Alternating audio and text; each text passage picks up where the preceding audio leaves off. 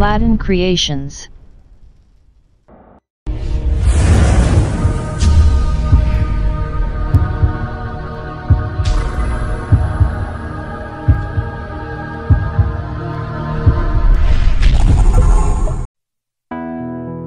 Blood types are based on the markers, or antigens on the surface of red blood cells. There are two major antigens on human RBCs are the A and B antigens. Another important surface antigen is called Rh.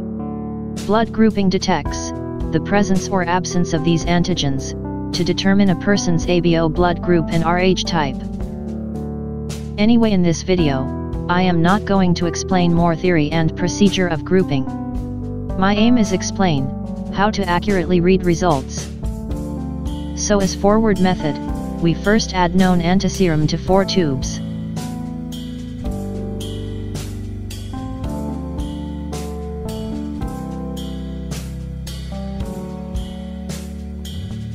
Then add unknown 5% RBC suspension.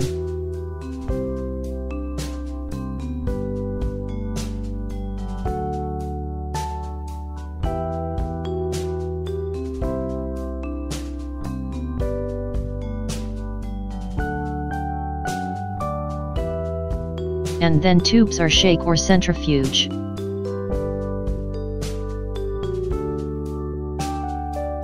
If antigen present in red blood cells, related to known antiserum, should show agglutination. Important part of the test is reading results.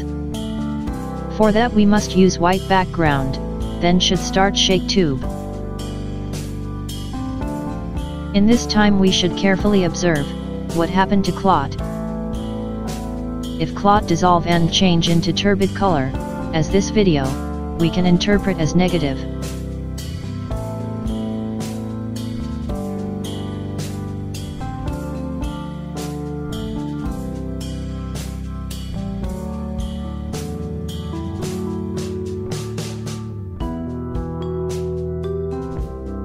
Also, if we can see clot not dissolve well and clearly visible particles, we can interpret test as positive. If there any agglutination, there must present particles, so we must observe there any particles present or not.